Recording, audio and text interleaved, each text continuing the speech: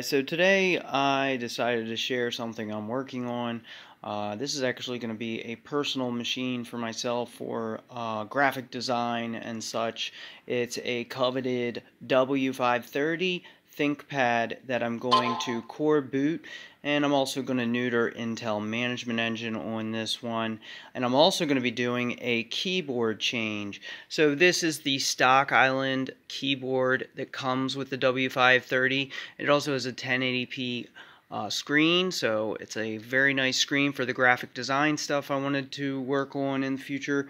And I have some other models close by.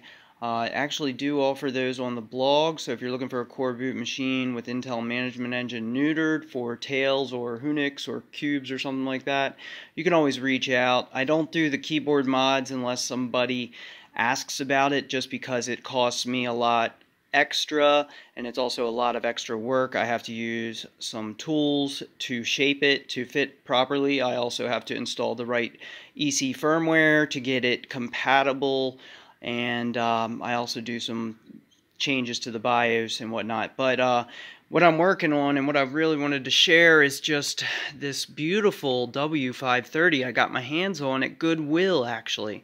These are hard to find, and if you do find them, they're generally very expensive because it actually has up to 32 gigabytes of RAM, which is quite nice. So it has multiple RAM slots on each side, and it also has a quad-core Intel processor, which, as mentioned, I'm going to neuter Intel Management Engine on. It's a pretty extensive process to do this, what I'm working on, but I might do some more videos and talk about the progress and show the finished computer. So I just thought I'd share that with you guys today. It's really excited about this model. I just have been wanting one for so long, and I finally got my hands on it. And I also sometimes talk to schools, and they tend to have sometimes more lightly used computers. As I've mentioned in the past, you want to avoid buying from gamers because they tend to run the hardware into the ground, and if you can find it from a school or Goodwill, well, then you'll be in luck.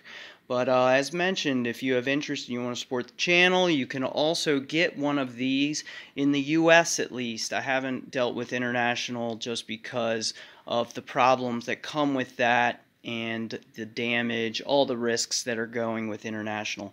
But I do have a list on the blog of other suppliers that I would consider using and that I don't have no affiliation with, but I just wanted to share a list with you guys of different core boot suppliers. So if you're not in the US and you're interested internationally, you can check out things like Mini Free, which is actually developer for Libre Boot, and it helps support her development there.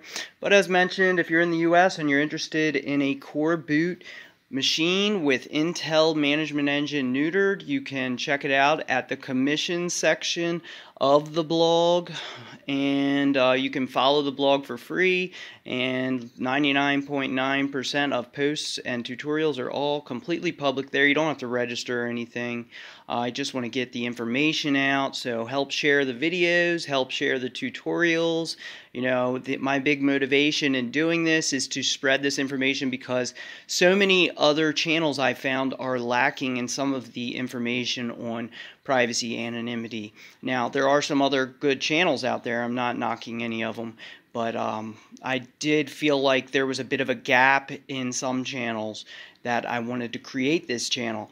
So I may do more videos on my progress on my new machine, and look forward to sharing new, completely original tutorials you won't find anywhere. So make sure to follow, and I will see you guys soon.